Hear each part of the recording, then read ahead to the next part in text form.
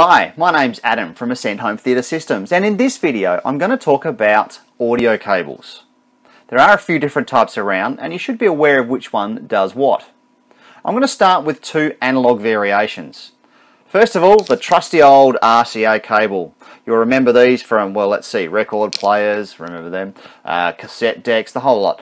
This is a very common standard and is still in use sometimes today. It's an analog signal and it will produce stereo sound, left and right. Simply plug the white cable into the white port and the red cable into the red port. The next one I'm going to look at is the 3.5mm headphone jack. Now, these are still very common. You connect your mobile phones, for example, to an amp or a receiver. You can also connect MP3 players if you still use them. And of course, trusty headphones themselves. It is an analog signal and it will produce a stereo output, left and right. Moving on to digital. Let's start with coaxial cable. Quite rare these days, you don't come across them very often. It's a single RCA plug that is used to connect devices. Probably more common with older DVD players and maybe some of the older Blu-ray players. It is digital and will provide a 5.1 surround sound for your listening pleasure. Moving on from that is the optical cable, SPDIF.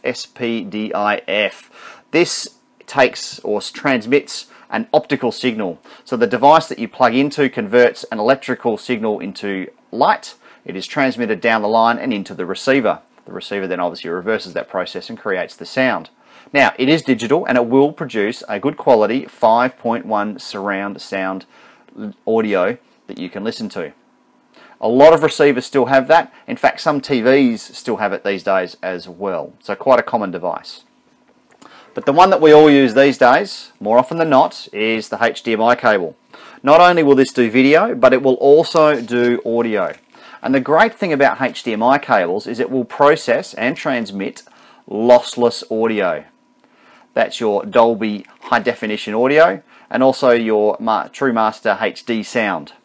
What that means is that it is truly lossless, and so your Blu-ray players and Blu-ray videos will carry that signal through this cable.